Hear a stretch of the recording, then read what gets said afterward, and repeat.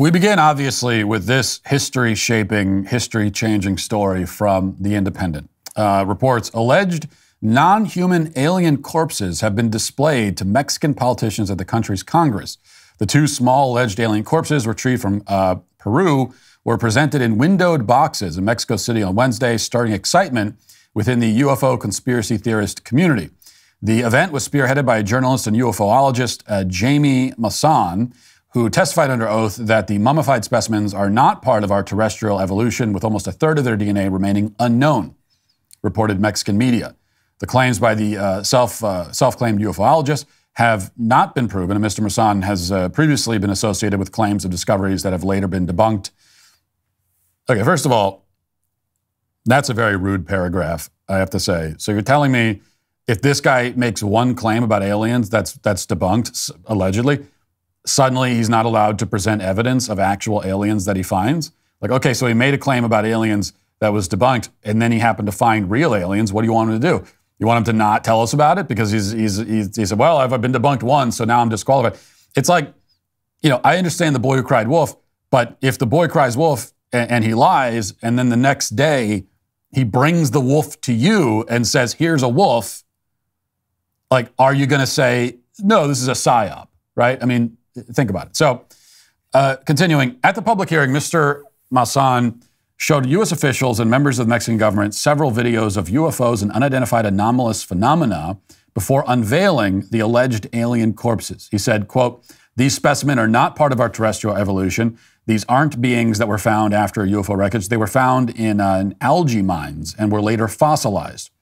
Mr. Masson told attendees the specimens have been studied by scientists at the Autonomous National University of Mexico, who were able to draw DNA evidence using radiocarbon dating. After comparisons were made to other DNA samples, it was found that over 30% of specimens' DNA was unknown. And then he also showed X-rays, and he said that bodies have eggs inside, while both were said to have implants made of very rare metals. Okay, and also these were 1,000 years old. They were able to date them to 1,000 years old. Now, so this is tremendous. So now we have the final piece. Everyone said that UFO sightings, that's not enough. I'm not convinced. Where are the actual alien bodies? Well, here you go. Here they are. What do you have to say now? We have the actual video of him unveiling the alien corpses. So let's put that up on the screen. Evolución terrestre. Y que después de desaparecer no hay una evolución. You can see him there in the boxes, laying very comfortably.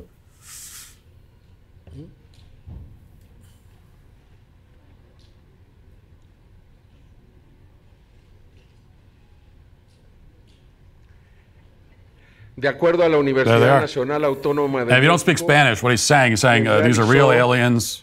These are 100% real. It's been proven. It's a fact.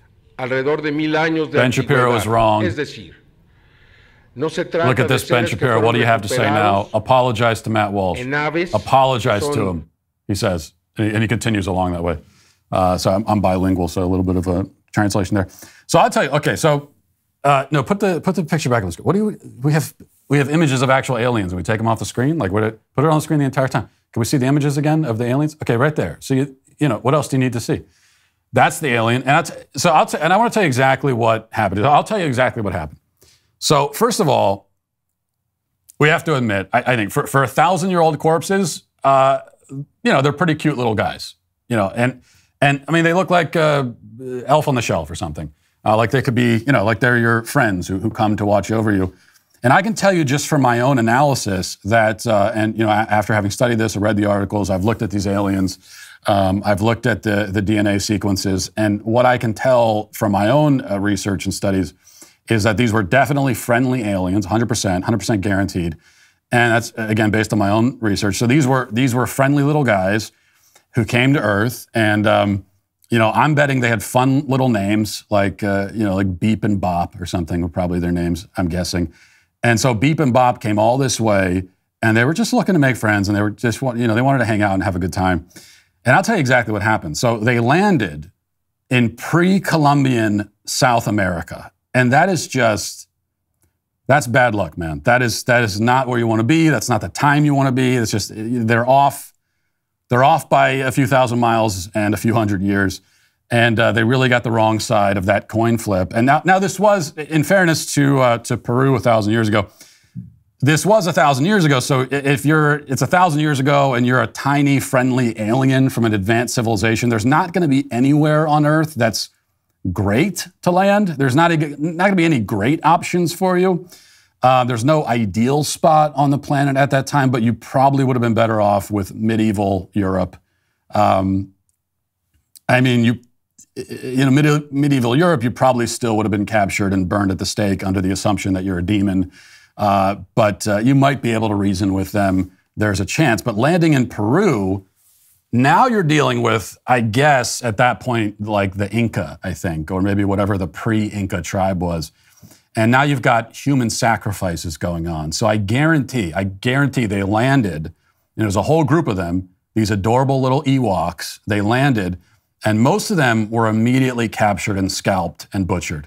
And you could just imagine them strolling up to the Incan death temple and just naively. And they're like, hey, folks, just stopping by from planet Neptune or whatever. Just wanted to say hi. And then, boom, one of them is hit in the face with a spear, and it's a bloodbath. And the two survivors, they run into a cave and they hide.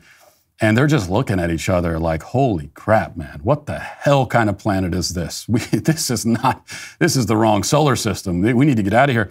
And you can actually see them, cringing. You know, he died cringing. They're just cringing. They're like, geez, this place is rough. And they died of starvation or whatever, or of exposure. They died of the cold, and maybe they got bit by a rattlesnake or something. That's my theory. And that's it. And that's what happened. And that's my analysis. And I'm happy to provide this testimony to the Mexican government. That's the whole story of Beep and Bop that I've spent 7 minutes on during what's supposed to be a news segment.